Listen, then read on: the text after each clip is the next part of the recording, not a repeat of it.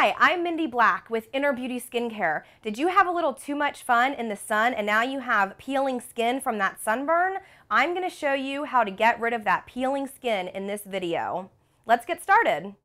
The most important thing to remember here is that we want to moisturize, moisturize, moisturize. You can never have enough moisturizer after you've had that sunburn and now you're left with peeling, flaking, dry skin.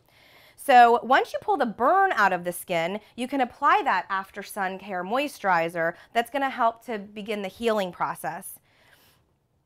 You don't want to pull the loose skin because it can actually lead to scarring and bleeding. Your body will actually release the dead skin when it's ready to. Drink lots of water, wear loose-fitting clothes, take cool showers, and don't overstimulate the area. You have a burn, which is really considered trauma to your skin. Once the flaking has slowed down, you can use a light exfoliation, like an enzyme mask, to help digest the remaining dead skin cells. Look for the moisturizers that contain hyaluronic acid, which attracts the water and locks in that hydration, helping to repair the skin. Remember, moisturize, moisturize, moisturize.